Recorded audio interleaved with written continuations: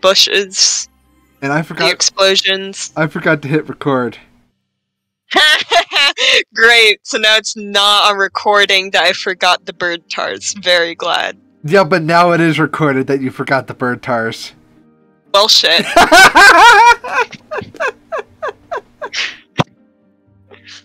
So, yeah, Centaur World! Woohoo!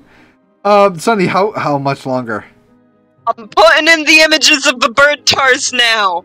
How much longer until the slideshow is done, Sunny? As soon as I finish cropping the heckin' bird tars, Aiden! I feel like I'm, like, Captain Kirk telling Scotty he has to push the warp engine. Oh, just freaking comfortable, Doug! Everything is comfortable, Doug. Chat, if you ever look up images of Centaur World, no matter what specific thing from Centaur World you look up, Comfortable Doug shows up. Yeah, this is just the weirdest of shows. The best way that I think kind of put it is... the biggest font. You mix, like... Gumball or like Adventure Time with Gumball with like Full Metal Alchemist, which is kind of close to it. There is a little bit of alchemy going on here in this show. Wait, what? Oh yeah. Yeah, think about it. Okay, I think I'm done. You think you're done? Think I'm done. Okay, so, yeah, Sunny made a slideshow, and, if she's sure she's done, I'm gonna switch to it. Yes, I'm done. I'm gonna just explain more of anything I've forgotten to put in. Okay. I've procrastinated long enough, and I added the bird tars. Oh! Okay, so... Centaur World, it's better than it looks. Are you reading it, or am I? Oh, can you, do you have my stream pulled up so that you can? Yep. Okay, then I'll let you read it. Okay. Centaur World, it's better than it looks. You can click. I did. Okay. Oh, okay, I have a slight delay then. I see what your chat sees. Alright. Yeah. Horse. Yes, that is her name. She is a warhorse from the normal world. She is a tough character that does not understand anything about the world she's thrown into. And this is the only reason why the show really works. Because we don't understand anything about the world that she's thrown into. She also saves a few brain cells that you have watching them. Oh, yeah. Her reactions are normally also our reactions.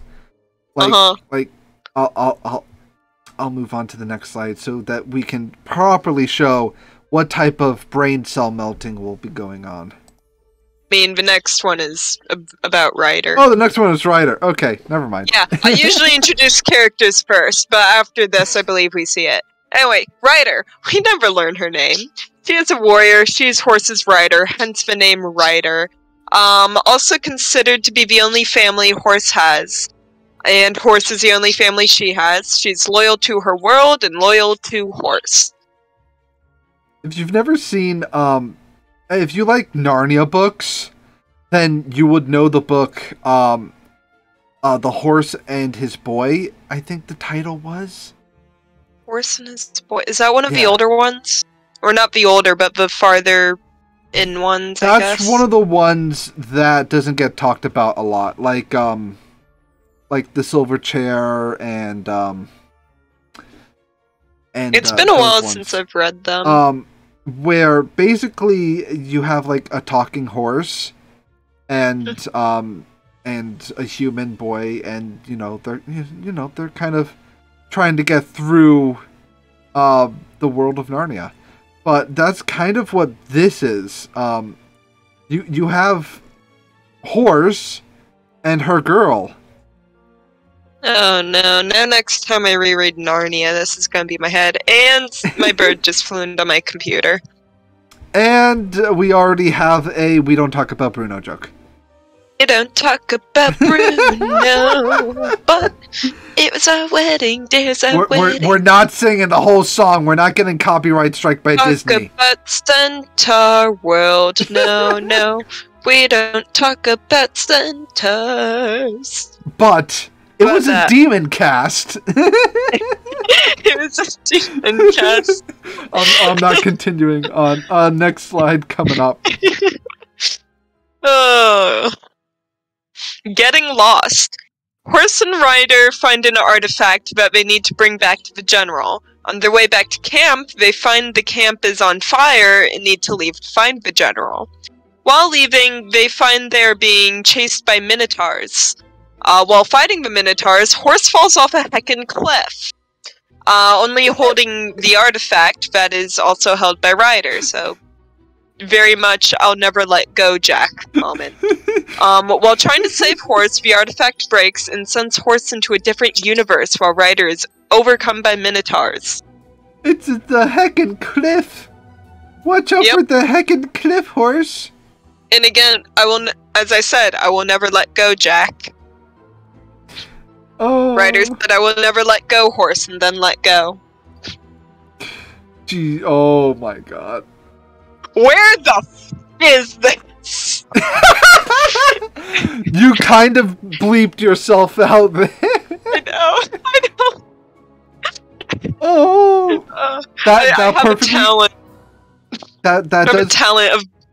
Oh yeah. I was about to say that does perfectly describe what we're jumping into. Yep. I also have a talent of bleeping myself out when I swear. Yeah. Alright, Horse finds herself waking up in a land where literally everything is a heckin' centaur. It's weird. Also, before you move to the next slide, Aiden. Yeah.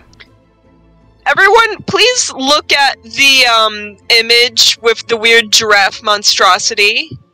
And then look at the weird duck mountain thing behind him. If you've seen Markiplier's Spore, does anyone else agree that that looks like Yeah, it definitely does. That's And if you can also see, like this mountain right here, and these trees over here, everything really is a goddamn centaur. Yeah. Yeah, Castle Dragon's already getting freaked out by the, Oh, well, I by got the giraffe. great news. I got great news for you then, Castle of Dragons. It's the next slide! Flip to the next slide! Derpleton, my friends. He is cringy. He is known as a giraffe-tar. Not the smartest. When he starts singing, it's bad. Like, really bad. Makes you wonder why you've even watched this much of the show. Kinda bad. Yes, the screams are necessary, chat. He was abandoned by his family because he was playing with toys and pretty much just being annoying to his parents. And yes, his farts insult him. You heard me right, his fucking farts. So, a couple of things. One, you spelled giraffe-tar wrong.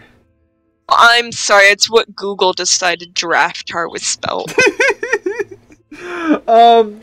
And secondly, like, if we're gonna talk about, like, his parents... We don't talk about Derpleton, no. Enough with the Bruno jokes! There's never enough in Centaur jokes. Do you have a slide talking about his parents? Oh, this is it. Okay, then I quickly want to mention, like, his parents. They're both horrible. Yep. And the quote-unquote annoying wouldn't have been annoying for any other parent. I forgot something else to include.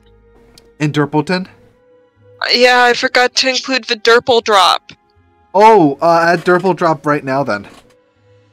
Wait, if I actually edit it, can you guys see that? Wait. Let's see.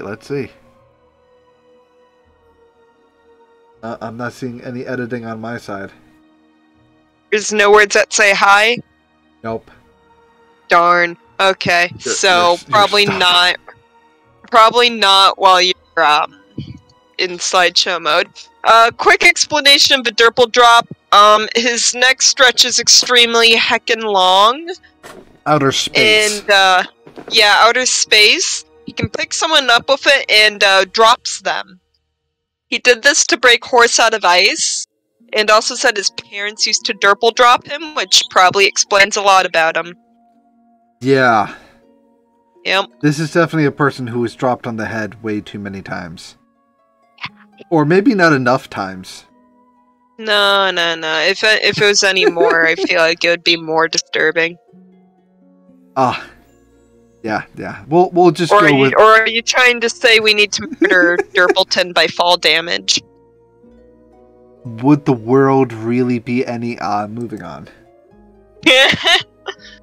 Moving on. A character who would probably be a lot different. Zulius! This is Aiden's favorite. He really is. He's an icon. Sassy. Very gee. He's a Zebratar. He knows theater and singing. He practices some real heckin' self-care. I mean, the dude somehow brought a tent with him in a world that I don't think tents usually exist in. He brought not only a tent, but a white sound machine, and so much fucking makeup. Yep. He prioritizes much of himself. He can also make his hair do whatever he wants, which is... Yeah. It comes in handy. He can make it into a rope. He can make into a tiny version of himself. I think his hair thing comes in more use than anything that Derpleton does. Yes. So. Derpleton's farts insult him. That's the majority of what he does. I mean, not throughout the entire run, but, we'll get to that. No, just in the beginning. Yeah. But, no, to somewhat correct, this is my second favorite character. Wait, who's your favorite? Oh, actually, no, we'll get through the character descriptions. You'll get to my favorite actual character. Okay. I'm scared for when we... This is definitely my... Out of the main core cast of the quote-unquote herd, this is my favorite character for the Centaurs. Wait, okay, I think I know who you're talking about. It's your first favorite. Yeah, probably do. Anyway, let's go to your favorite. Glendale! I hate that I love her. She is the rogue of the group. She steals things and keeps them in her pocket dimension called her tummy portal. Her voice is cursed, but her singing voice is actually really good. Also, I don't know what the heck she is. Aiden says she's like, what, a llama? I think it's supposed to be like a llama-tar? No, she looks almost like a cow. Yeah, you're right, but I wouldn't call her a cow. I don't know what she's Glendale. That's all you need to know. Glendale is a Glendale. Yeah, I think that's all we... Glendale isn't really a tar. Glendale is just Glendale. Yeah, she's just Glendale. She exists on her own dimension. Yeah. And yeah, when she does sing, she actually is, like, professional good. It's weird how good she can actually sing. Yeah. No, like her voice. Oh. Sorry, I want to put this in here. Also, okay. Sunny normally when she plays D&D plays the rogue. Yeah, I've been in 3 D&D sessions, and they're all rogues. Also Dragonborns, because I enjoy being a 6-foot thief. So, that's why Sunny absolutely hates loving her. Because this is what I do in D&D. This is Sunny's characters in a nutshell. It is, and I hate it. Also, what's also funny is Sunny normally plays the rogues, the people that steal stuff. But Sunny, the character in Silver Sun SMP, is the one that is always getting stolen from. Yeah, I am. We even joke about it on the on the server. think it was Moth who was talking about needing to get resources, and Cat replies, I just steal. I'm like, I just get stolen from. Yeah. That potato farm that says, do not steal. What happened? Stolen. There's a reason why Cat's name is written on there. Oh god, Jesus you flipped to Ched. Christ. Why? Okay, so Why? mine made me include the Jesus image. Why do you do this to Jesus? Why do you do this to my home man? You know, I legit almost didn't do it, and then my friend saw the image and pretty much said, you are not allowed to take that off of the slideshow. Also, I very much agree with the fact that the screaming from Castle of Dragons is constantly on screen. Yeah, and that's very fitting. It's very fitting right now. This is full out blasphemy. Alright, so coming from the person who's like an online demon, this is blasphemy. Chet doesn't look any happier to be there than we do. Yeah. Anyway, so Ched, he is a bird tar. Strongly against horses, he is buff. He has a horrifying special spell where he can be handsome for 5 minutes. Quote unquote. Quote unquote handsome. Yeah, you see the image on the top there where he looks like, what's the name, Armstrong from Full Metal Alchemist? That's... Don't compare the two. It. Don't compare the two. One is actually a Adonis. The other one belongs... One is good, the other is heckin' Ched. I forgot to include another Do I want to I'm forgetting a lot of things. I'll let you people know I forgot when we finish. Okay. So yeah, he was once used as a ball back home where he lived. That was a thing. And he hates centaurs or horse tars, which I forgot to include in here. How do you forget the horse tars? I'm sorry, they're kind of forgettable. But I'm gonna be honest. But tulip stepping. Yeah, they step on tulips. No, they try to not step on tulips. They're the centaurs that step on tulips, but don't step on tulips. By the way, Castle Dragon's brain is now leaking out of her ears. Castle Dragon's no tinfoil can keep you safe from Ched. Yeah. Let's move on to someone who, like, I think most people can very much stomach Wamawink. I mean, Wamawink's the more normal-ish of the group. Which is saying something. She is the mom friend. She's a sheep tar, trained to be a shaman. She's overprotective, she doesn't believe she can actually use magic, but is actually pretty good at it. And, yeah, her whole family is dead and they were killed. That's explained later. Balloon animal? Maybe. Yeah, kind of. Yeah, there's Balloon tar? Balloon tar. Oh my god. Let's not add more tars! That would be a thing. If you make a balloon animal in Centaur world, I'm very sure it will gain sentience in about a day. And become a balloon tar. Jesus. And become a balloon tar. That must be a terrifying existence. Because anything could kill you at that point. Oh, yeah. Yeah. Anyways, I do actually really like Wamawink. She's got trauma, which that's always fun. Yep, you can see it both in the bottom image and the top left image, I think. The one where one eye is twitchy. Yeah. And besides, like, Zulius and a couple of other centaurs in here, I think she's got, like, one of the better centaur designs. Yeah. I think the only thing I have a problem with are, like, her incredibly tiny hooves. Oh, that's why chat's saying she's a balloon animal, because they're like the little part of the balloon that you look tie. They look like the part of the balloon that tie off. Yeah. But I really like Wamawink. Yeah, it's a good character. Definitely, like, I think after the first episode, she gets, like, progressively better and better. Yeah. And since she is the more grounded of, the herd there, it's a lot easier to get to like her.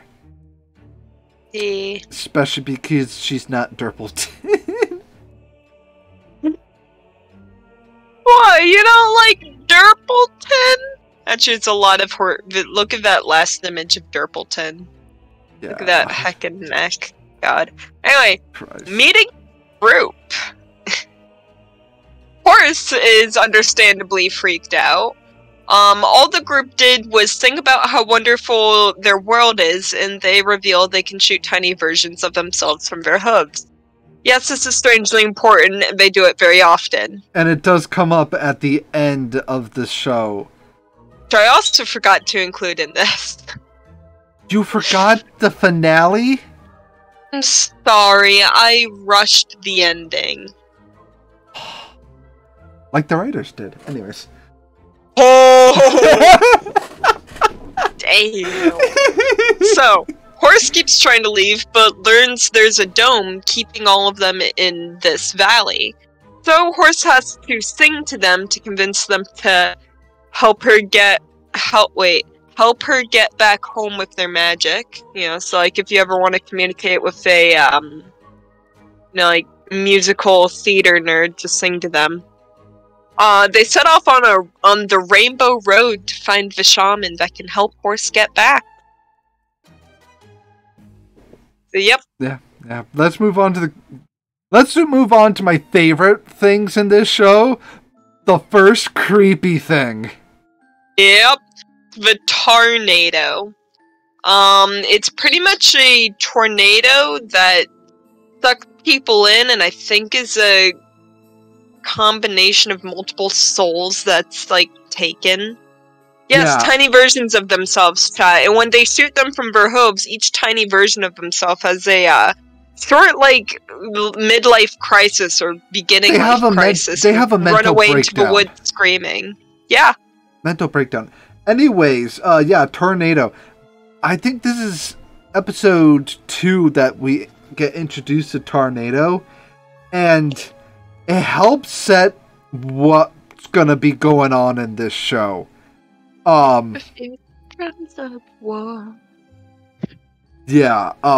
this is one of also my favorite songs. Because it's a good one.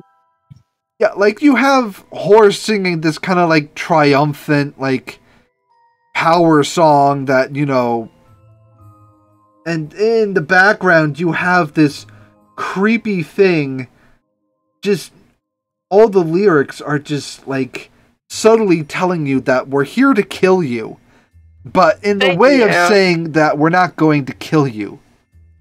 Like, yep, you will be a part of us. You will be ours.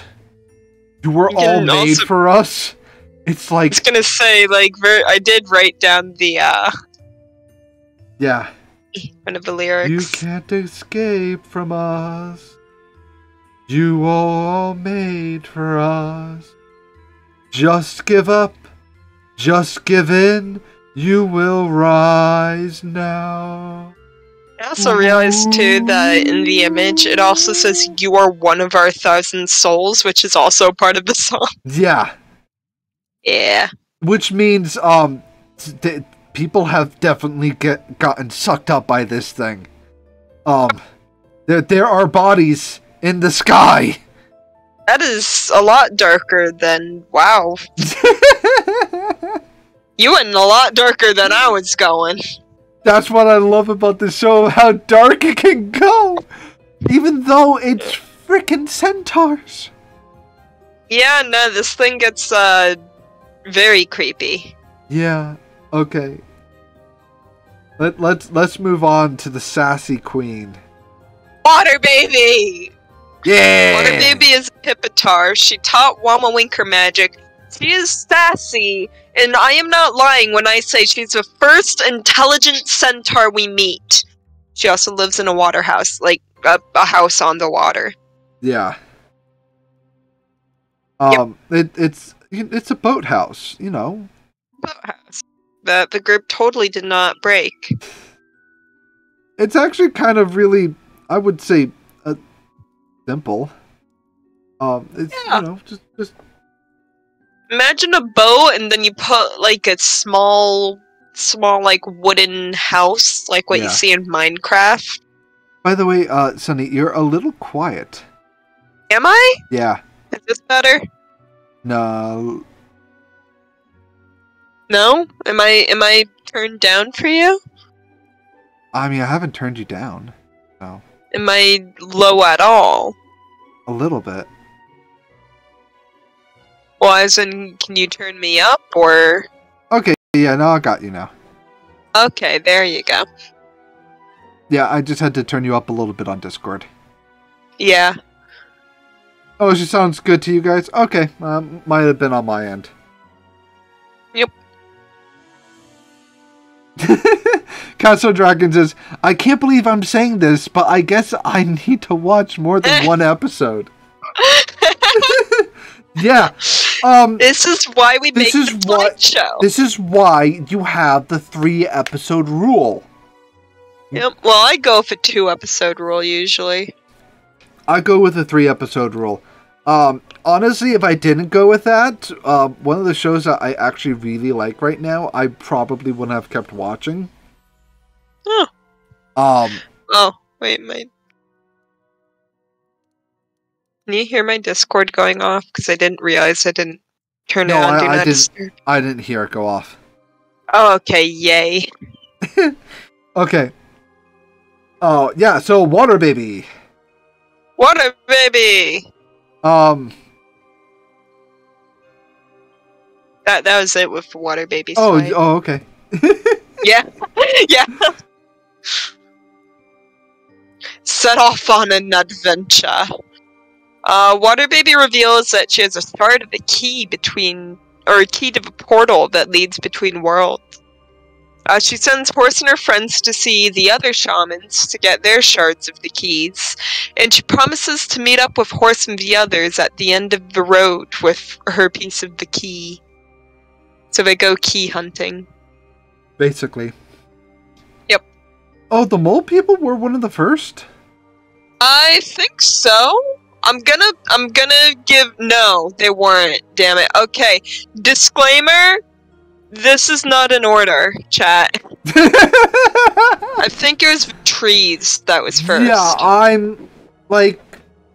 Do you want to go down to and then zoom back up? Nah, let's go to mole people. I know they're your favorite. Mole people! They're disturbing. The group walks up to a giant hole in the ground, as you see in the top image. They enter said hole. They get arrested by disturbing moltars that are always sweating. Yeah, they break out the horse. They break out, and Horse's tail starts telling jokes. Yeah. This amuses the mole shaman into giving up her part of the key, and Horse is now terrified of her tail, which is now a stand-up comedian. Yeah. Part of the thing in Centaur world is there's like a crap ton of magic, and it kind of starts corrupting you. Yep. So, yeah. One of the new little powers Horse gets is a tail that can talk.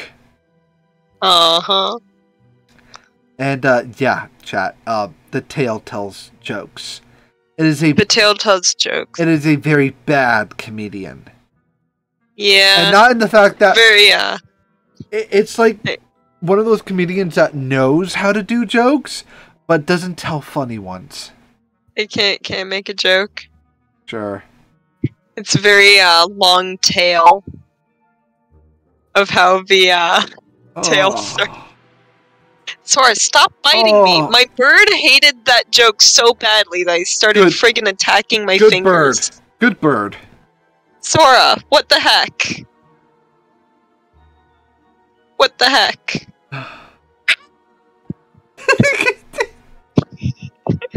He doesn't like my fingers for some reason. Anyways, let's go to Yeah. Comfortable Doug! No! So, as I titled, this also exists. Comfortable Doug. He is also sweating and shows up a lot. His name is hecking Comfortable Doug. This is not the face of anything that should have the word comfortable in its name. But Comfortable Doug is the best character! He's my favorite! I'm not even gonna joke with that. He's not my favorite. But, like, it's kind of a running joke of how much, like, we're supposed to like Comfortable Doug. Oh god. Alright, this is what they actually walked into first. Yeah. The trees! They walk into the woods and find 2 living tree tars. There we find out that horse can pretty much look into people's backgrounds. Like, she can Backstories. jump into backstories, sorry. I know I accidentally wrote the wrong word. Anyway, you can, like, jump into someone's mind and just see whatever angst they have hidden in there. It does kind of pause them in place, but yeah. Since she tests it out on, I think, like, Wamawink, we learned that Wamawink's family is gone, which is why she's so protective over the group. They also turned Ched into a horse. It's not only her family is gone, it's her entire town. Basically everyone she knew and loved dies. Yeah. Am I okay? No, I am not okay. I'm talking about Centaur world. I am not okay. Should we also explain that this is also where Durbleton's farts start complimenting him instead of insulting him? Yeah. That's where that happens. Let me tell you about the good thing. The tree shamans are actually really cool. They have the ability of manipulating reality to give you what you need. And it's not what you want, it's what you need. So Durbleton needed a emotional fart, apparently. Yeah, apparently. Yes, the farts talk. Yes, the farts do talk. It makes it like the second thing that, talks from the butt, so... Yeah. Moving on. The Tree Tars also have one of my favorite songs. And I don't remember the Tree Tar song. It's we care not what you want, but what you need. What you need.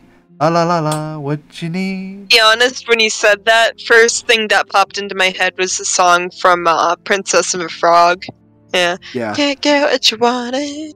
You can't get what you need. Try the thing you say. Yes, a lot of vocal a-holes. Yep. In more ways than one.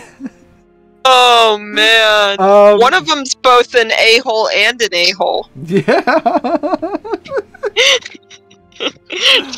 2 for the price of 1. Yeah. But no, I do love the Tree Tars. I know that this is showing probably the worst of them, but I'm gonna defend. What? No, I have a good image. No, you have a good image of the Tree Tars, but you also have Ched as a horse. Yep. So, yeah. Yeah. Ched as a horse. He was very unhappy. Yeah. Oh, and the cat tars. The musical. They have to compete in a talent show to get the next piece from the cat shaman. This is also where we find Zulius's boyfriend, the tiger guy on the bottom there. Yeah. They don't like each other at first, but They don't like each other in the first season. And then the second season hits. Yeah, that's what I meant. They don't like each other at first. Yeah, but there's also no... you say that in a way where, this character... Oh, yeah, no, not in the episode. Yeah, no. It is, without a doubt, the biggest turnaround. And one of the like this show has a bunch of moments where you're just like looking at it and you're going, what the fuck? But this is one of those moments where in like going through like the writing for the show, I go, what the fuck? And yeah, Sunny's not kidding. All the cats are basically doing Cats the Musical. Pretty much.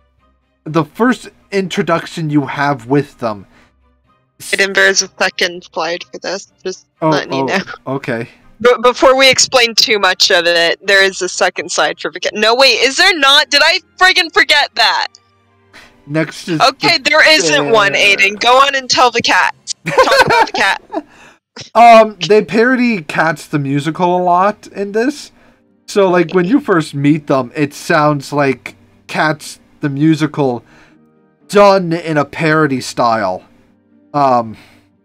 There's also... there's also a certain song that I don't think you put in yet. No, I did.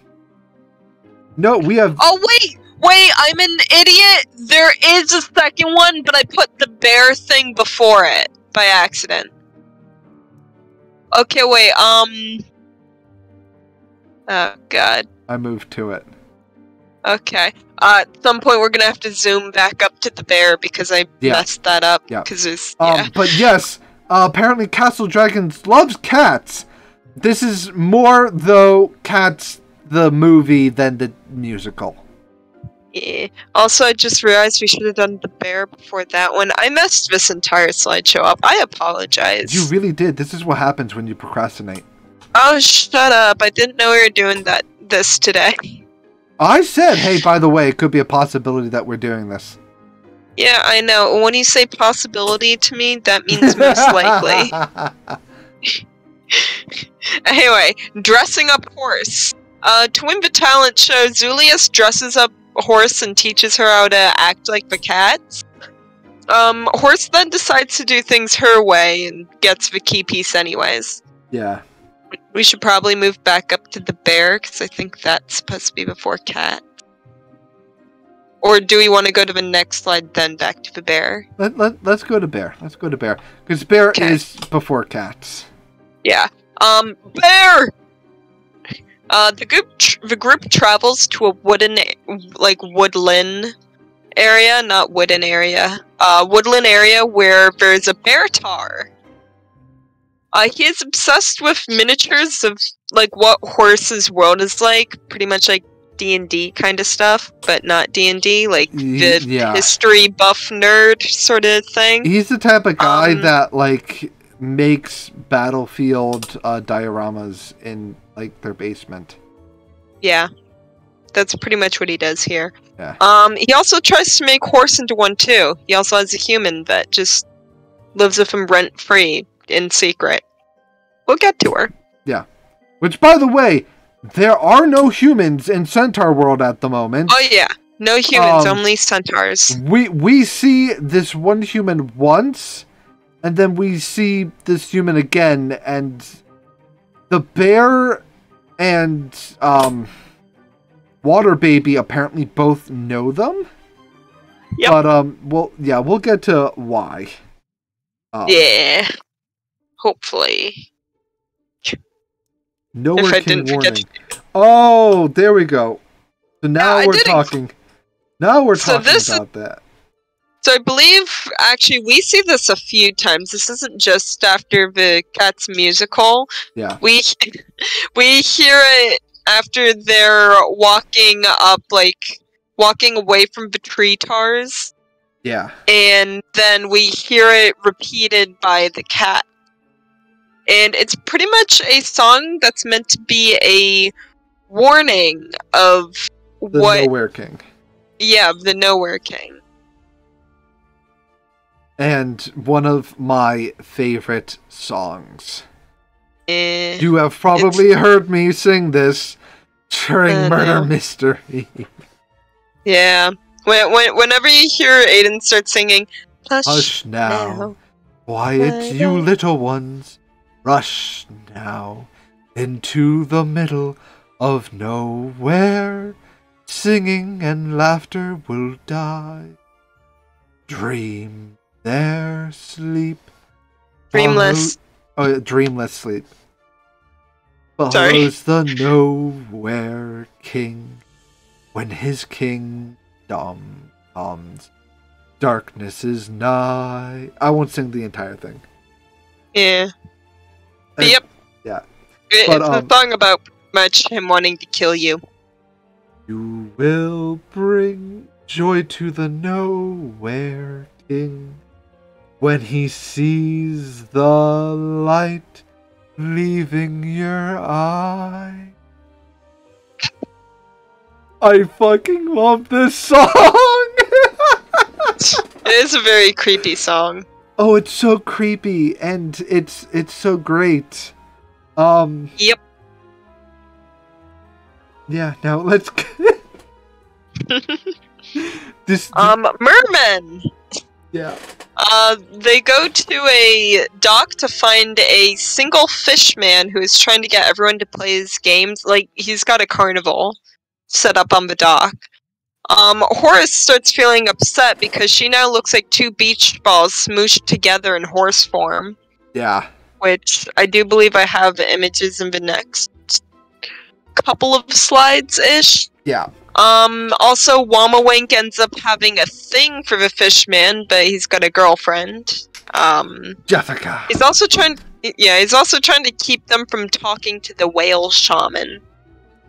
And I'm guessing whale shaman is next. Sonny. Yes. Is that the next slide? When I turn the slide, it's gonna be the shaman. Right, it's gonna be the whale shaman. Oh, hey, look at there. Yeah, you see? This is the part I didn't exactly do much to, which is why it's in order. So, the whale, the last shaman is a whale who pretty much eats people and absorbs their sadness, thinking she's helping them. It's really creepy.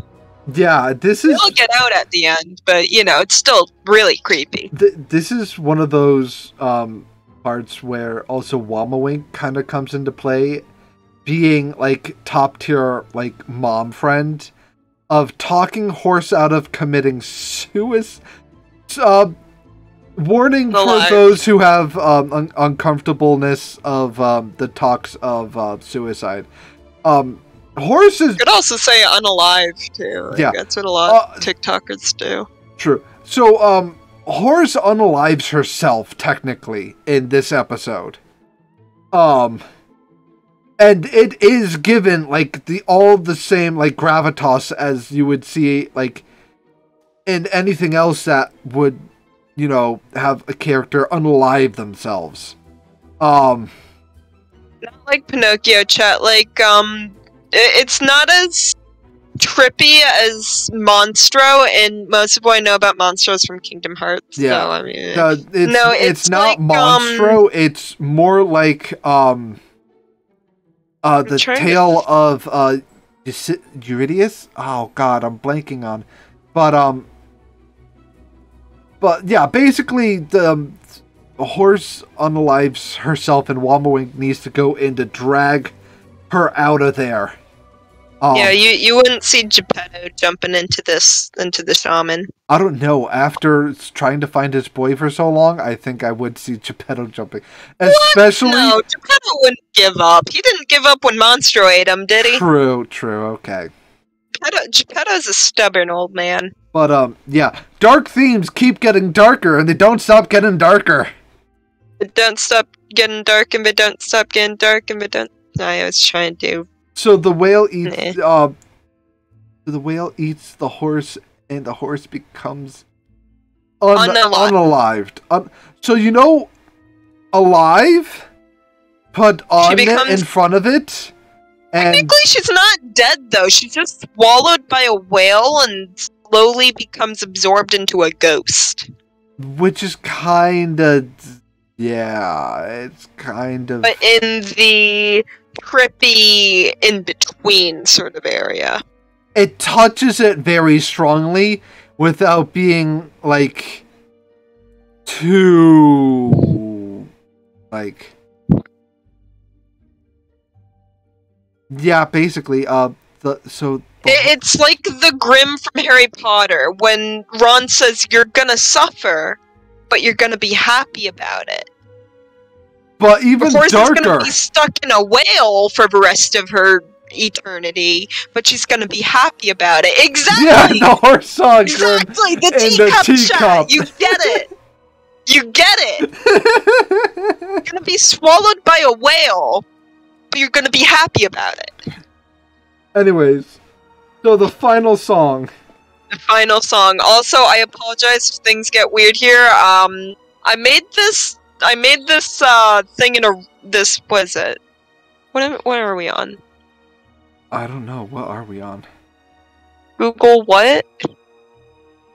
Slides. I made this slideshow. I forgot the word slideshow for a moment. Gee. Google. I made this Google slide in a rush before. Yes. So things will get weirder. Yeah, I'm also not sure how in order they're gonna be from here on out. They should still be in order, but anyway. Nothing's been in order song. anyway, so. The group makes it to the portal between worlds and meet up with Water Baby, who opens the portal. Horse jumps through the now activated portal. She ends up in a completely, white blank location. With only, one other portal on the other side of the room. Through that portal, a lizard man kind of runs through and ends up getting killed, quote-unquote killed, by, who other than Ryder! Which, Before by the way, back, the lizard man becomes important. So yeah, don't forget the lizard man does become... man. I made a slide for him. We're good with him. Yeah. Yep. I'm just saying that so that when we get to the slide, people aren't like, what the fuck? Where'd the lizard guy come from? Yeah, no, I'll be like, guys, you remember the lizard dude? Well, here he is again. Yep. I'm hoping I did actually write stuff about it. Yeah, okay. Before Horse can get back through the portal, though, the portal is deactivated by the human who lived with the Beartar. Yeah, that makes no sense where I wrote shows up at the end, so ignored those last two words. She starts singing about the Nowhere King, who is trapped in that space between... Aiden! I wasn't done! I'm excited to go to Nowhere King! I wasn't done! Okay. Anyway, she's singing about the Nowhere King, who is trapped in the space between. She then traps Horse and Rider in the same place out of fear of the Nowhere King escaping. Now we can move on. This is my favorite character. Yeah, of course he is. Some creepy heckin' stuff happened. Horse and Rider meet the Nowhere King, a creature that is no longer a centaur. He attacks Horse and Rider, trying to find the key so he can escape. Horse's friends steal back the key from the human and enter the portal, only to fight with the Nowhere King and end up pretty much losing him into the world where Horse came from. Yeah. So he escapes. This is one of the creepiest villains in any show. Yeah. Period. You can fight me on this. Very much is just evil and death incarnated. It's really not good, chat. Yeah, no. It's what happens when you put every single negative emotion into one being and make it so that you almost can't kill it. Yeah. Anyway, prepare for war. I'll talk more in depth later about my favorite character. Yeah. With the Nowhere King out for vengeance, Ryder plans on going back to, her base with all the other humans to explain the danger that they're in. Horse, however, decides to stay in Centaur world to get the Centaurs together to fight. They go their separate ways, promising to meet back up when it's time to fight. Water Baby also kinda joins Ryder back to the other world so she can see what the Nowhere King is up to. That's all I put for that slide. Yep. I started rushing by this point. Replaced? Question mark? Comfortable Doug, again, he shows up He shows up a couple of times. And you definitely don't have this slide in, like, the best place. Look, I rushed, okay? Anyway. Comfortable Doug reveals to the group that he can dig between the worlds and offers to go check on Ryder. While doing so, he finds out that Ryder, for the time, has a new horse named Becky Apples. We don't talk about Becky Apples. No. We don't talk about Becky. Okay, that's the only time I'm doing that joke. Horse finds out about this and starts freaking out. Due to this, we get a song sung by Horse and Wamawink about Becky Apples stealing Ryder from Horse. Wamawink is also still salty over the fish boy having a girlfriend. Yeah. Just thought I'd mention that because she does sing about it. She killed my... Wait a second, who killed my goldfish? Oh! She told me my fish would die the next day. Dead. You know what? She would kill your goldfish. This horse you see would that? kill your goldfish. Look at that center image. That is the face of a horse that will tell you your goldfish will die and the next day dead. Yeah. Yep. You really do have this all over the place. Oh, shut up. Look. I'm going based off of memory. You think I rewatched the whole thing to make this? No. No.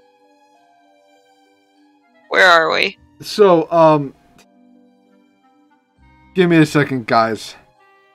I'm gonna look through this. I actually technically have not looked through this slideshow. Hey, come on. No, we finish it. We're almost done. Oh, no, we are gonna finish it. I just wanted to look through the rest of the slides. Oh, you put it back on. Yeah, okay, but, like, there is also, like, other things that we do need to talk about,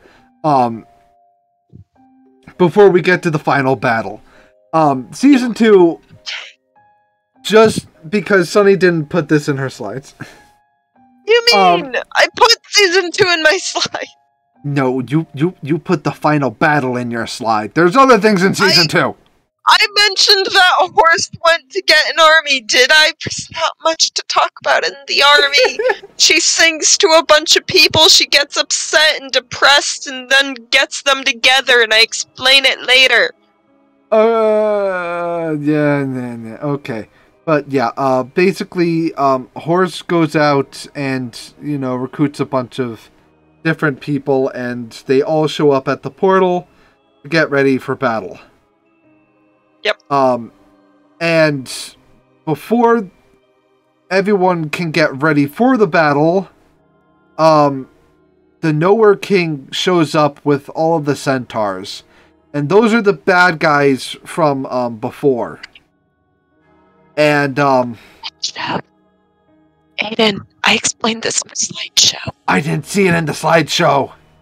Did you speed read the heckin' slideshow? Yeah, basically. Look, I see... I see, Okay, okay, I'll go back into... Okay, there we go. Go ahead. Well, I'm just saying, for our things I did write down in the slideshow. I just skimmed read it, and look.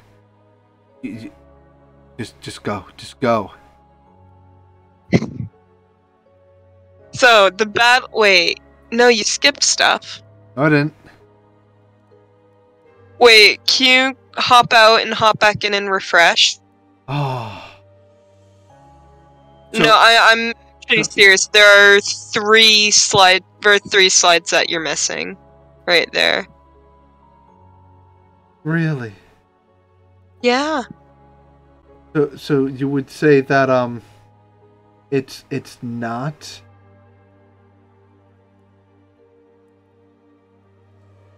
That it's not what? It's not fully. It's not all in the right order then, technically. Okay, so we prepared for war. Yep. Becky, and then you go to replace. Oh, and this image is new. Yeah. See, you were missing stuff.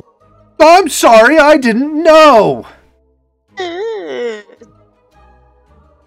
Oh, the fan-based bird Tars. Did we? That's. Did we really need to introduce them to the fans? Yes. Also, this is all I have down for them. They're pretty much super fans. Their texting is cursed. They text through eggs that hatch into little baby chicks that read out the text. It's disturbing. Yeah, it's the most disturbing form of tweeting that I think anyone will ever be able to write. Yeah. And yeah, oh yeah, there we go. Almost forgot Stabby. Stabby! So, okay, remember that lizard that I mentioned before that got stabbed by Ryder? He got adopted by Derpleton, who named him Stabby. In which he Pretty starts much out looking like this here. It's kind of covered by chat, but it looks like if you went online and searched up Lizard Man, basically that's what you would find. Mm-hmm. My favorite image is one in the bottom left. It's a little fuzzy, but I just love the quote, "I have unquantifiable corpses on my conscience," said by that tiny little thing. Yeah. Yep. And in this picture here, if you notice, that sword is kind of stabbing the little lizard guy there in the back. Yep. That's not how swords are supposed to be drawn on people, right? No, that sword is literally in this person here, and just he will remove it and put it back in, and it is disturbing. It really is. He complained about it at first, and then after you get adopted by Derpleton, no one's sane after that. No one realizes pain until you have to get adopted by Derpleton. Wait, if you get adopted by Derpleton, a knife in the back feels like nothing. Yeah. But is that all you have? For Stabby, yes. Yeah. Stabby goes back and forth from kind of weird, like all the others, to like dark, like the rest of the people in the human world. Like kind of like Horse. Yeah, kind of like Horse. But from the enemy's viewpoint, which he does talk about a little bit, and it is interesting. This is a very interesting character, and he's tied to Derpleton, who I hate. So, yeah. Yeah. Anyways, war get together. Yep, war get together. Horse gets the entirety of like the Centaurs from Centaur World together for a quote-unquote party, because that sounded more appealing to them than war. They were there for war, but they honestly didn't do anything. Yeah. How do we get everyone together for World War III? We start a shindig. Yep, that was right. They said it was a shindig. Yeah. Yeah. We just, get some cake and some balloons, and just don't mention the fact that they're about to get guns at the end of it, and tell them, oh, by the way, half of you are going to die. Yep. Aiden really gets into the dark half of it. I do! I love it! Okay. Battle starts earlier than expected. The Nowhere King brings his army to the portal, only for the main cast to be really prepared for battle. Ryder's army isn't there yet. And at that point, Horse decides to sacrifice herself to literally pause the Nowhere King using her backstory magic, which, you know, like I said before, kind of like freezes people in place while she's, you know, searching for their angst in their mind. And So boy, she does this that to Nowhere Nowhere King has King. angst. Oh yeah, you see that little deer or elk, whatever it It's is, an in elk. the elk, deer, elk, yeah. The one with the candle, that's the angsty boy. Yeah. So, in the top image up here, that's Nowhere King before he becomes the bottom image there. And Yeah. before he do you explain this more in another slide? Yes. Okay. Oh, yep, there you go. Yep. Backstory. The human general and the Nowhere King are actually the same person. Huge spoiler, by the way. Sorry, chat. I meant to say spoilers before. Wow. Now this is spoiled. Wow. If you're planning on watching Sonny. this, oh please, you do the same thing, and it's literally I give spoiler warnings. No, you don't. Yes, I do. You give them after too. No, not for something like this. No, not for something like Well, this. sorry. Yeah, a post. I gave it post warning. Screw pre warnings, chat. You warn people afterward. Yeah, see, Aiden, even chat agrees. You spoil too. Not all the time. I'm fairly good about my spoilers. Either way, I'm gonna go back to explaining. So yeah, General Nowhere King, same person. Apologies for the major spoiler.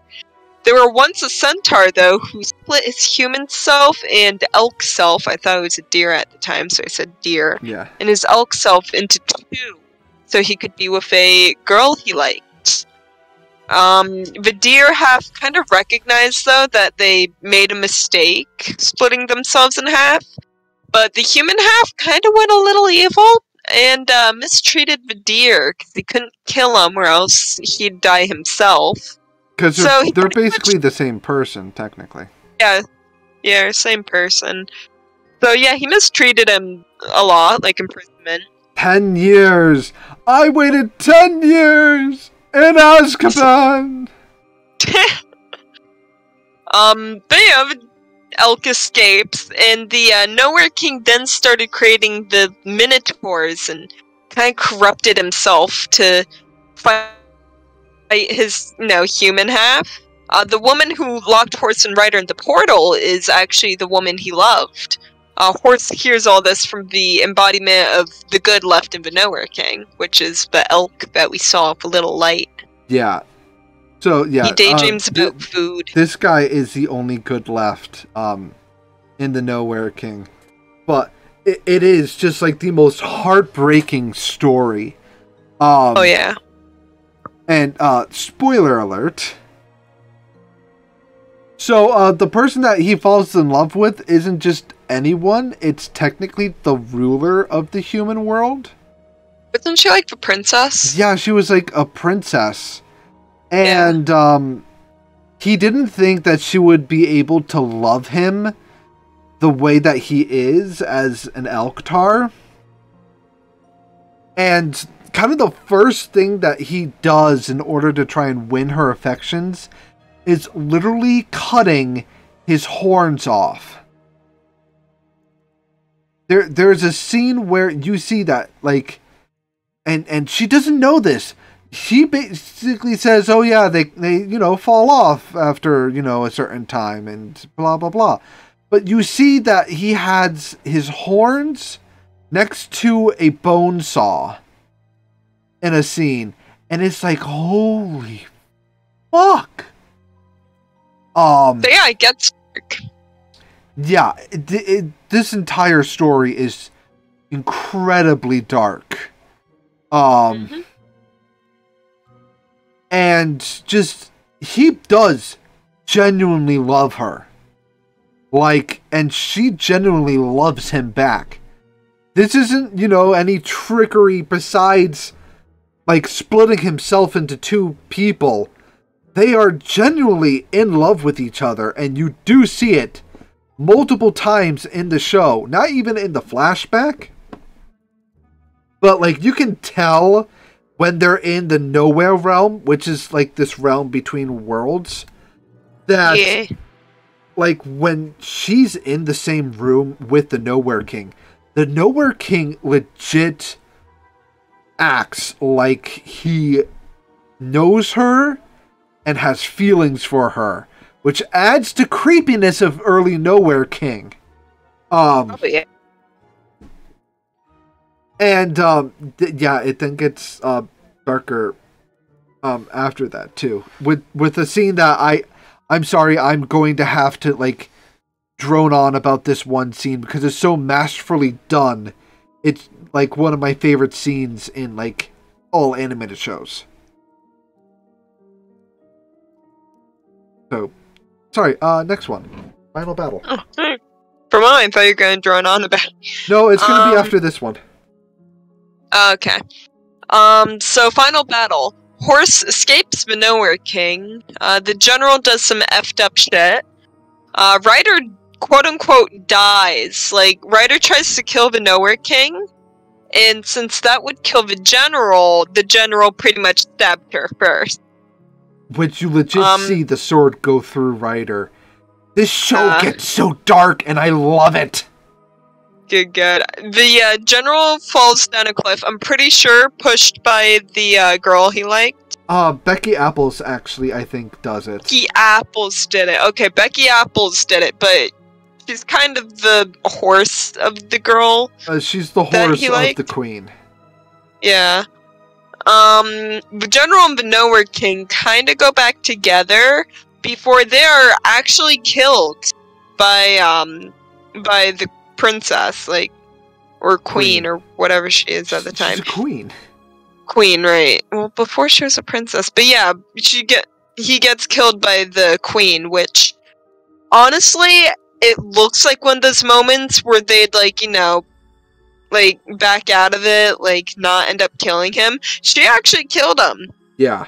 Which actually makes it more surprising than the whole like, no, we're not sort of deal. But then Horse returns to Centaur world. Ryder is recovering from pretty much dying, but not. Like, she's alive somehow. But Horse now becomes a shaman and lives with Ryder in Centaur world. And before you say anything else, Aiden, can you go to the next slide so I can do the finishing thing?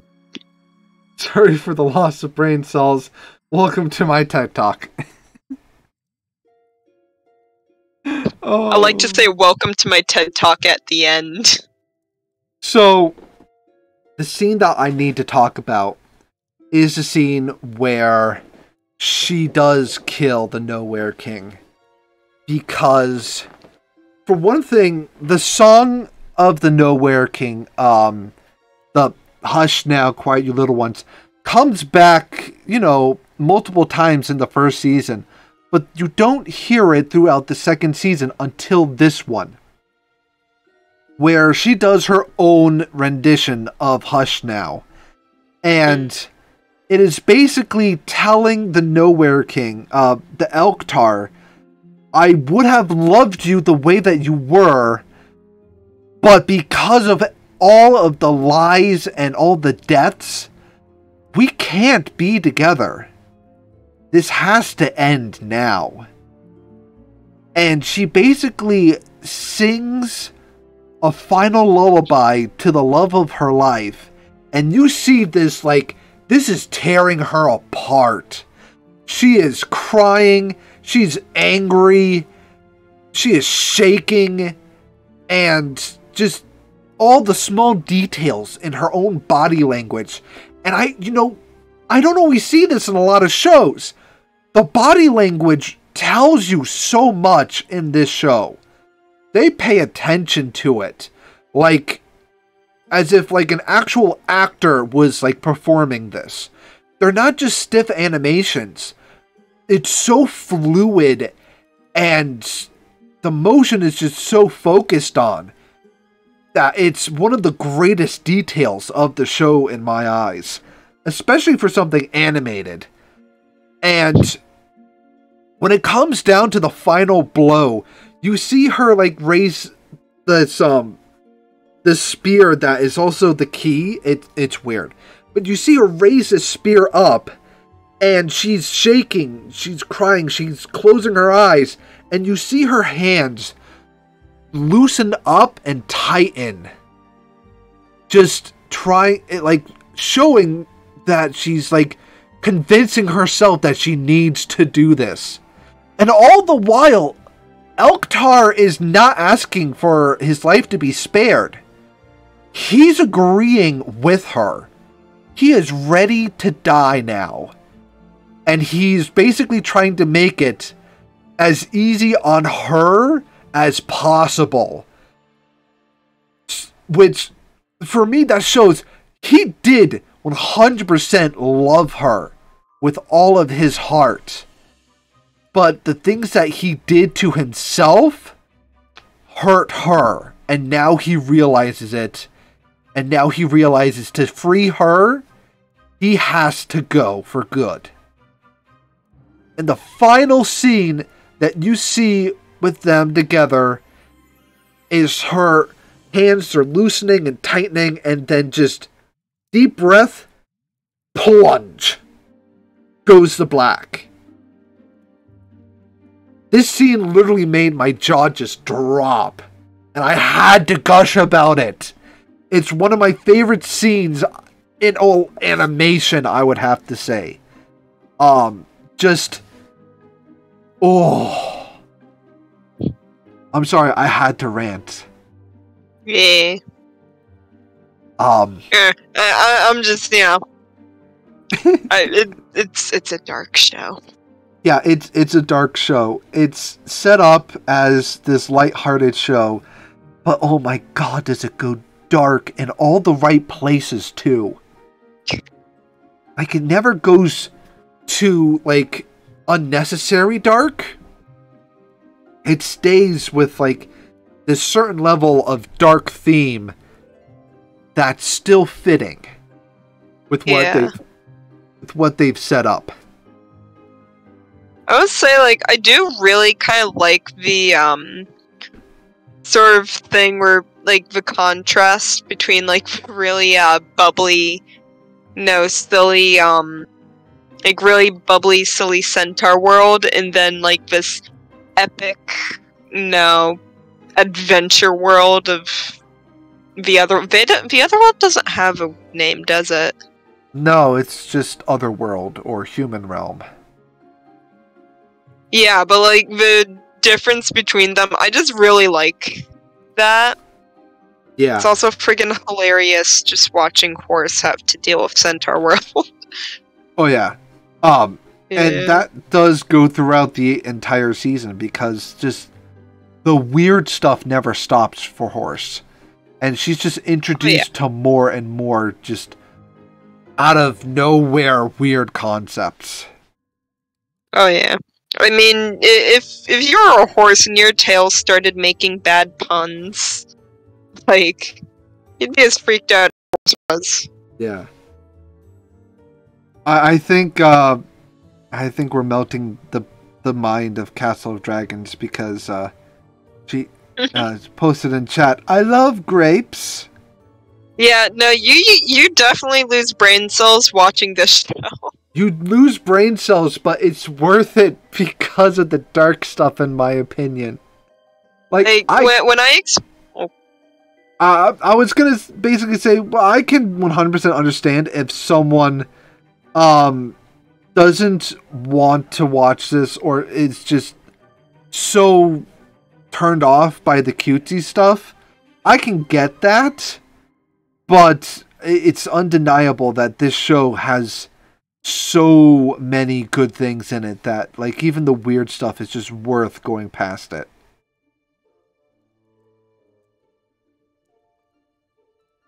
I'm done. Yeah, I was gonna say something, but I've already forgotten what I was gonna say. I'm sorry.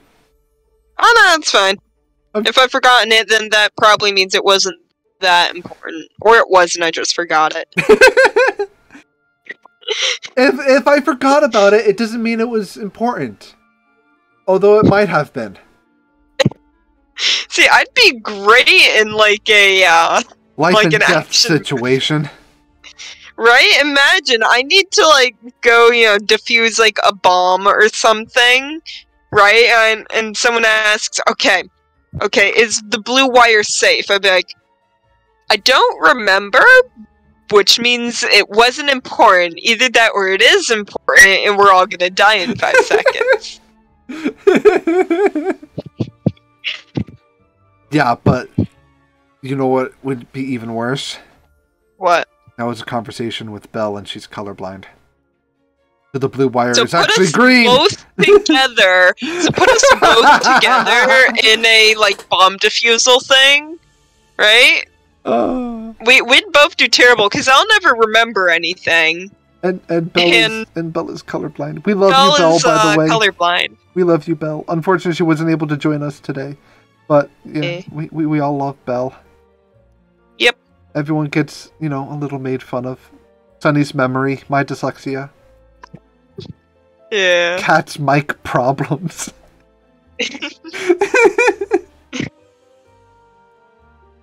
Oh God.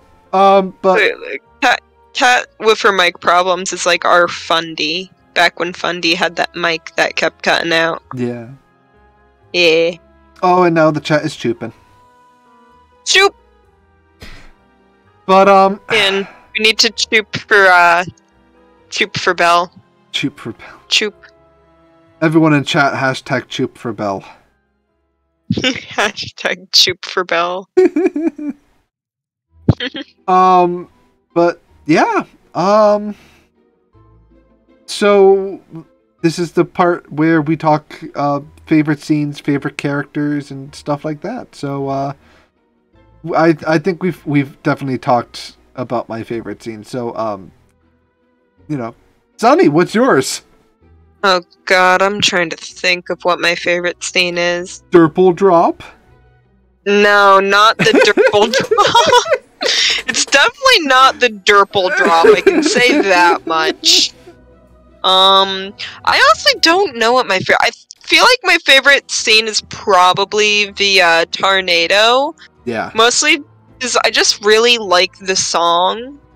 Like between Horse singing about like her like being brave and like her war, like one of the lines Horse sings is just, I've never been afraid of the drums of war, while she's running around this like really sinister, creepy sounding horse tornado. Like it's just a really, really epic song. So I think that's probably my favorite part, because I don't have as big of an appreciation for like the extremely dark stuff as you do. I know. I'm definitely the dark one. Yeah, I like that one because it's very in between, like a normal sort of adventure movie kind of dark, but still the little bit of strangeness, like a tornado that is a horse. Yeah, I figured your favorite would have been anything with Water Baby in it, because I know you and your sassy characters. I love sassy characters. I will admit, Water Baby, top-notch sass. Like when she popped up in the show, I'm like, yep, that is a sassy character, which means she's now got to be at least in my top 3. Yeah. Why, do you want to go over, like, your top characters? God, I don't even know if I have top character. Well, I probably do. Top 5. I do. Top 5? Yeah. Oh God, I had to come up with my top 3. Alright, well, going off a top 3, and then I'm gonna add 2 more after. Top 3 would have to be Glendale, Stabby, and Water Baby. Yeah. I'm sorry, I like Stabby.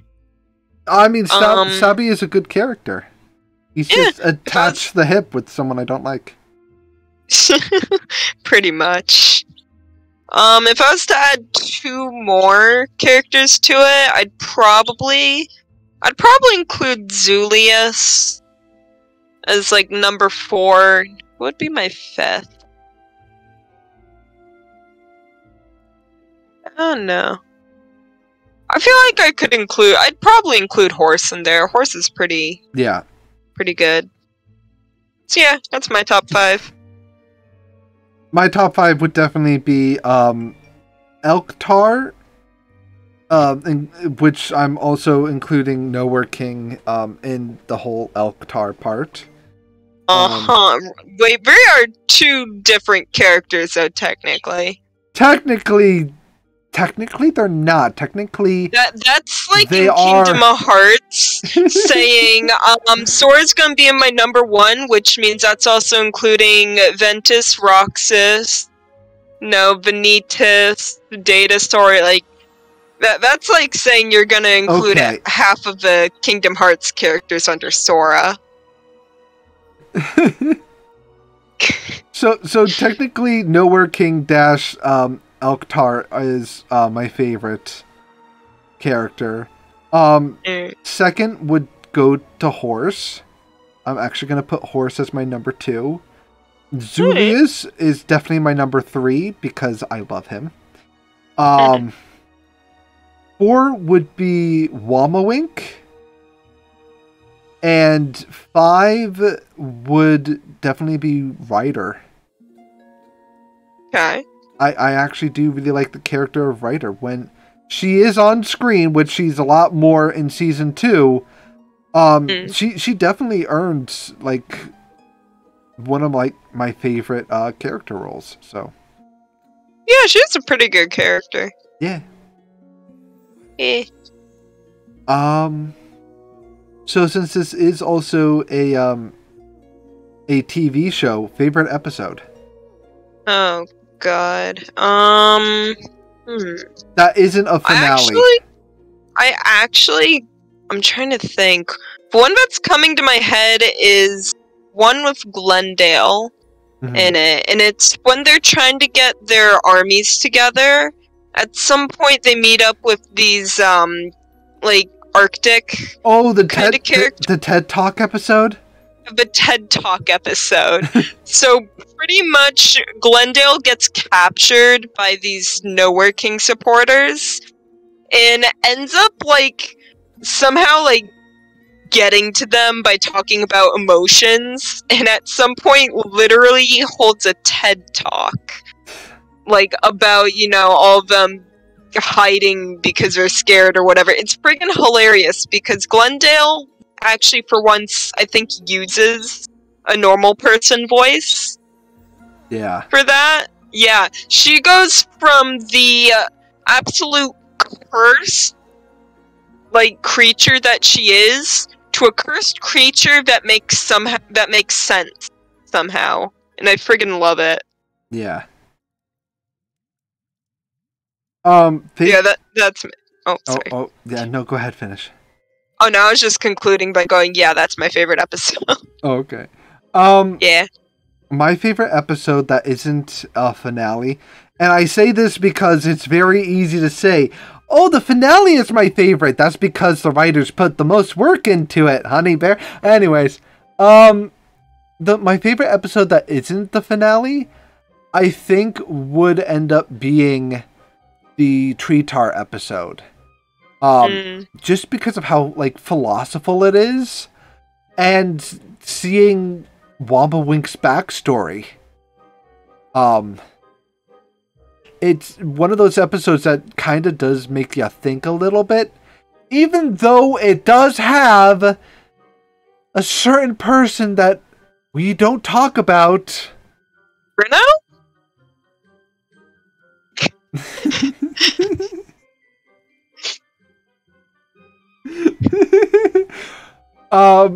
It does have him and his talking farts in there. But besides that, we have someone dealing with a very strong prejudice, someone dealing with their own traumatic past, and we have Horse dealing with her right now dilemma, and the whole idea of the whole difference between what you want and what you need. And Zulius is just vibing. Yeah, and Zulius is just vibing. Zulius doesn't need nor want anything. Zulius is perfect the way he is. Yep. But, like, trying, like, per se, in the episode, you have, oh, I'm blanking on his name. Which is sad. We just went through all their names. Which one? The bird one? The bird one, yeah. Ched. Ched. That's right. We have Ched turning into a horse. At no point in time is this what he wants, but it's what he needed to do to get over his prejudice. You know, walk a mile in my shoe. And apparently, Thurpleton needed positive talking farts. Yep. I mean, I guess so. It would be bad to have farts that insult you all the time. If you need like positive support coming from your booty, then hey, it's what you need. Yeah. You know, talking about Thurpleton in a positive matter literally just drained me. But yeah, I found it like a really interesting episode with two great songs in it, because you get the shaman song, and you also get the first introduction to the lullaby. Oh yeah, that's right. Yeah, both those songs are in that episode. Yeah. And you get kind of an interesting thought experiment. And also that isn't fully mentioned in that episode, but the shamans didn't give Horse what she wanted, but they gave Horse the information that she can dive into backstories, which is what she needed, especially at the end. Yeah, so if they didn't do that, then yeah, it would have turned out a whole lot more different. So they gave her what she needed, even though it wasn't what she wanted.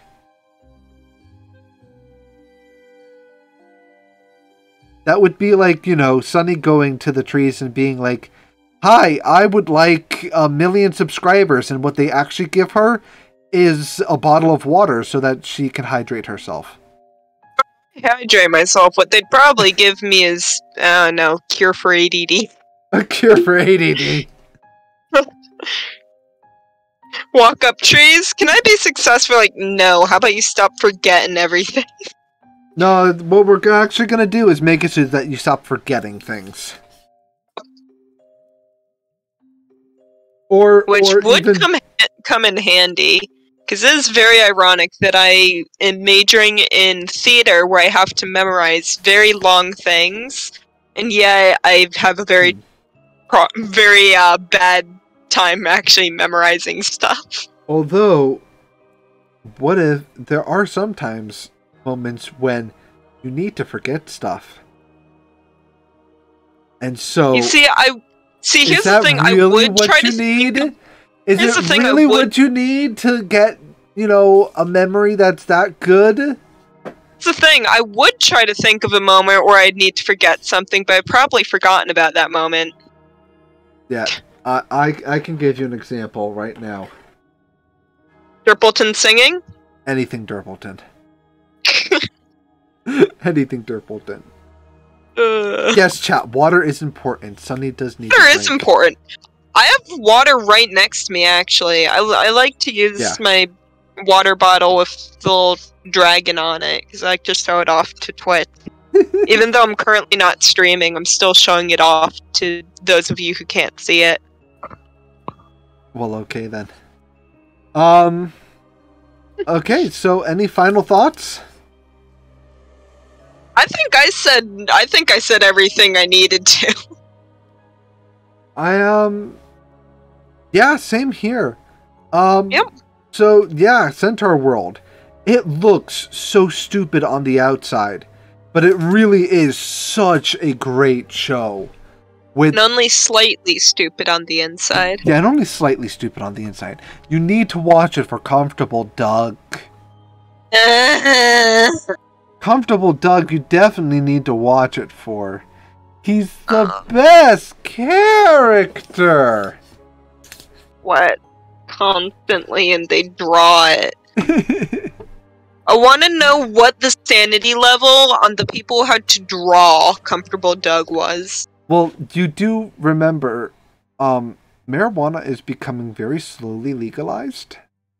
Oh yeah, no, I'm very sure that there are people that worked on this. I think one of them was, wanted to make something epic. The other one was high on any drugs possible. Oh yeah. There was definitely one guy that was like, dude, I need to make this epic fantasy world, and I want to add centaurs to it. And we're going to make a bunch of different centaurs. And I'm going to do this really cool, interesting bad guy with this complex and interesting story behind him. And this really great kind of love story along with it. And the other guy's like, dude, everything's a centaur? Dude. Just give me like 5 minutes to get like all my good shit together. I was curious if anyone's actually tried to like draw the centaur group like almost like in a non-cutesy cartoony way, like not deep and dark, like no, almost like Lord of the Rings kind of style, like cool looking. Yeah, I have seen horse done as a centaur, in the cool kind of fashion. Not, Centaur World fashion. Yeah. And I've seen that with Becky Apples, too. Maybe we'll see more of that. Oh, before we sign off, Sunny. Yeah? Question. What? Out of all the centaurs that are in Centaur World... Oh, no. Which type of centaur would you be? I don't know, actually. Really? Like, out of the ones that we see? Yeah. I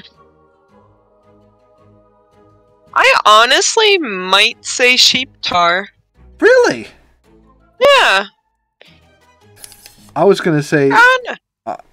I was gonna say either deer tar, because we do see deer tar, and I think they're kind of the most normal looking of the tars.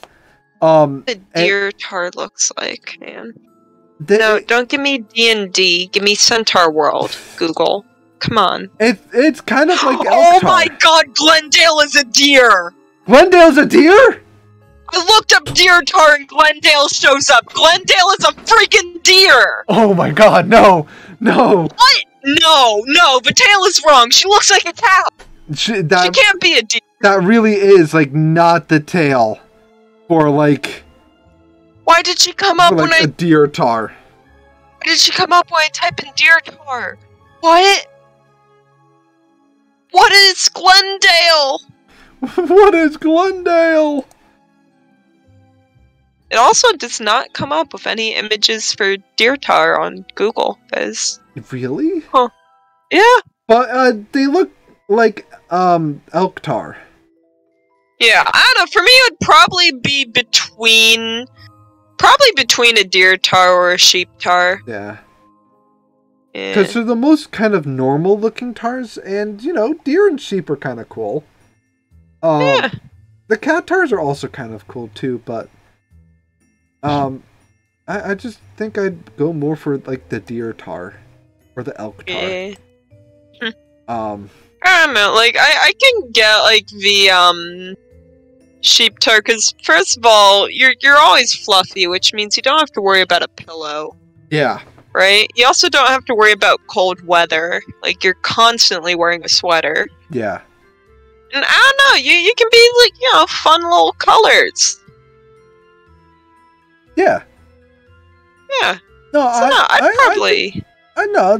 Sheeptar is very valid. Yeah, I'd probably choose Sheeptar. Yeah. Mm. Yeah, so I think that's it. Unless, hey Chad, what type of centaur would you be? If you Tell say us in the comments! If you say Moltar, then oh my god. Sunny will hate you, if you are Moltar. I won't hate you, I'll just strongly judge and question. I will 100% respect you. There's also Gopher Tars. Oh yeah, Gopher Tars are slightly better than yeah, because they don't sweat. Yeah, they don't. But they're... Oh, you know what I just thought of? What? This is... So, you know how Sunny makes fun of her ADD all the time? Yeah, guess who also has some ADD? I just thought... Caddyshack, but instead of the gopher, how it is... No, not Comfortable Doug. No. I was gonna say. Oh no, I was gonna say a Gopher Tar, but yes, with Comfortable Doug. If it's Comfortable Doug, then I agree with the explosions at the end. If anyone in chat has seen Caddyshack and have seen the explosions at the end that Bill Murray, I forgot his character name, but Bill Murray. Yeah. Literally, even while filming, the explosions worried some passing by planes. That is what I would do if I ever found friggin' Comfortable Doug in a field. I've disturbed blow it up. Chat. I agree, chat. I agree. Oh, have I ruined that movie for you guys now? No. Every single time I see it now with Sunny, I'm just gonna say, oh yeah, that's just Comfortable Doug. Look, I can't. You can't ruin Caddyshack for me, because one, the gopher can never be ruined for me, since I dressed as the gopher once at a con. So that experience just comes into my head. Especially since I constantly had a speaker in that costume. So I was always playing the Caddyshack song. I'm alright. Don't nobody worry about me. Yeah, sorry. Even if you put Comfortable Doug in there. But yes, Castle Dragons, we do know that they weren't actually trying to blow up the course. C4 is a very interesting explosive, and you think a lot of times you think that you might need a lot more than you really do, because it's technically like clay, and you don't see clay as being that explosive, but yeah, it really is that explosive. So when you make life-sized animals out of C4, it tends to make a really big hole. But anyways, I guess that's how we're ending Centaur World by talking about C4. Yeah, Sounds talking fitting. about C4. Oh, let's introduce Durpleton to C4. Anyways, my God, no. The Durple drop would be so much more dangerous. Oh my God, we would be basically making a nuclear bomb. Anyways, thank you all for coming in to our podcast. Apologize for loss of brain cells. Yeah, we apologize for any loss of brain cells, and I highly recommend this show.